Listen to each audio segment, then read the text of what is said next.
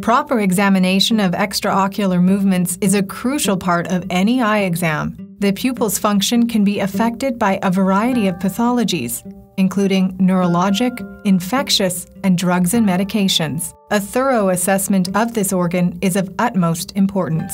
Ocular motility should always be tested. It is of particular importance in patients who complain of double vision or if you have a suspicion of neurological disease. I'm going to be testing your extraocular movements now. Okay. Follow my finger as I move it in an H pattern, but try to keep your head still in the center.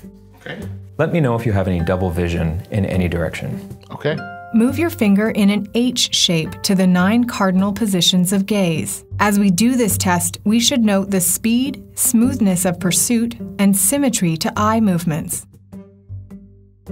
This diagram shows us which muscle is tested in each direction of gaze.